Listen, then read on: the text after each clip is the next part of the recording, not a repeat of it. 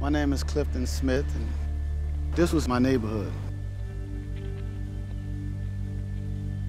Growing up here was really rough. Poverty, it kind of started taking a toll. So we turned to the streets. And not even a couple feet from here, I used to sell drugs.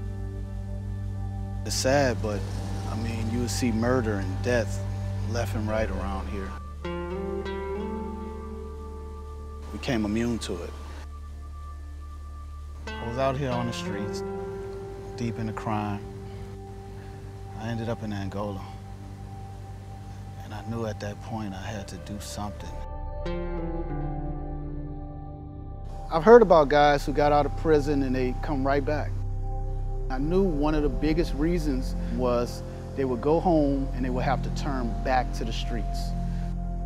I had to find my path that I needed to walk. First, it started off as a spiritual journey, but as time goes on, throughout prison, you start thinking, well, what am I going to do when I get out? When I was in prison, I heard about this BRCC program.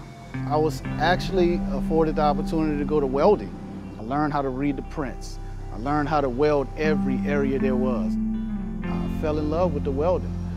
I ended up getting my certificate in a short amount of time, and I was released from prison. So now it was time to put this in action. And this was one of the easiest times in my life that I found a job because there were so many opportunities out there for a welder. Education played a major role in my life. It actually helped me to get the trade and move on to a better paying career, and a promising future. Now I have the perfect job. This is the path that I was looking forward to walking. Finding a job that I can really say, man, this is something that I love. And I can move forward into, making a career out of this. For someone to have faith in you is very important. And that was big for me, for somebody to say, okay, you meet the qualifications and we see your background, but we're gonna give you a shot.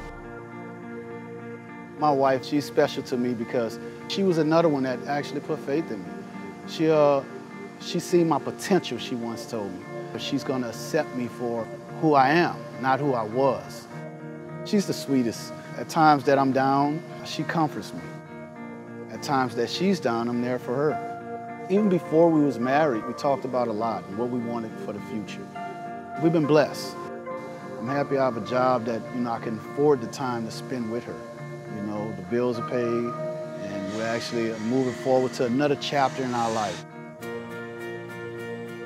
I look back at my life and I think, wow, it's been a long road, but I'm in a place of peace now. Sometimes you have to walk through that darkness, but when it's all over, all things are possible. I love you. And I want to give you something. What is this? This is for you. Why y'all always in on stuff? What is this? What is it? Oh my goodness. What? What are you doing? Oh, you're gonna make me cry. Stop. I love you so much. I love you too.